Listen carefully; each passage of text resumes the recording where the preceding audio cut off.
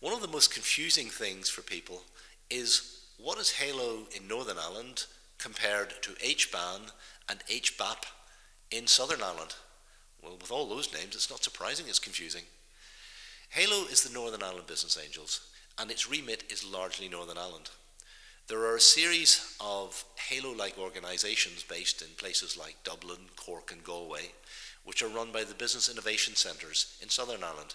Collectively, they're known as HBAP, and they do similar work to Halo in that they have companies pitching, and they're very successful in the amount of money that they raise for these companies.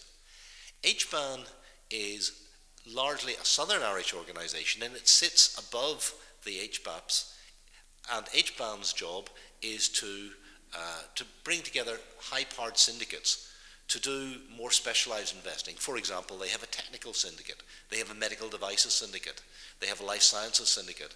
So these are groups of experienced angels who are happy to work together and work in certain specialisms, and they tend to do the larger deals.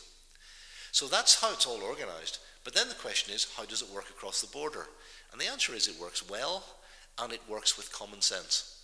So for example, we'll not allow a company to pitch in Belfast if they're based, say, in Dublin, unless they've tried in Dublin first, and vice versa. However, in Northern Ireland, we don't have enough, we're not big enough, for example, to have a medical devices syndicate.